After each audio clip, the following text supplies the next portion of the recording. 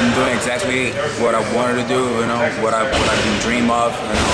So that's a gift, you know. I'm really blessed. I'm really thankful for everything, you know, and I feel great. I feel like that's the perfect time, you know. I'm in the right place in the right time, you know, and it's my time. And July 11, you know, I'm gonna give it to him, you know, and I'm gonna be the new world champion. I've been asking for this, you know. That's what like everybody that's doing in this business, you know, we've been asking for this, for that exposure, you know, for that like people coming out here recognizing you, you know, for that pressure also, you know, because with that comes a lot of responsibilities and everything, and a lot of pressure. So I've been asking for this, so I can't complain. I can't complain about anything, you know. I love it, you know. I love every single aspect of my life, what I do for a living.